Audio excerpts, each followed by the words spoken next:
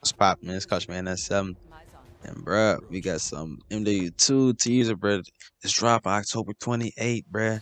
Like, I like how they just dropped this shit, this tweet after Battlefield 2042 dropped. They tweet about what they doing in season one dropping this June. It was like, damn, bro, y'all down bad.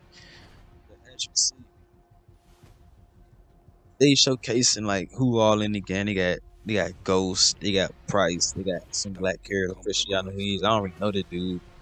Yeah, so it's just a whole lot. It's not really that long of like a tease, just showcasing this and that, whatnot. Yes, it's pretty nice, pretty dope.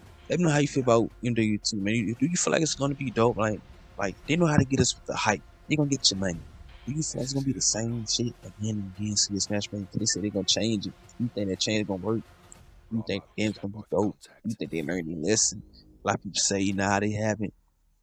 I agree. Some of these devs are some dumb motherfuckers. Like they don't know. Some devs know what they need to do, but they can't do what they want to do because the people over them, and they tell them if they try to fix the things that the community won't, they'll get fired. So they can't do the shit. So it's not really their fault sometimes. But man, let me know how you feel, bro. The hype is real. The hype is here. The hype is gonna be there. Alpha and beta is gonna drop probably August or September. Since the game dropping October 28th. So let me know how you feel.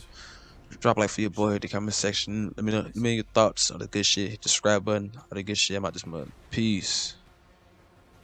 Good year.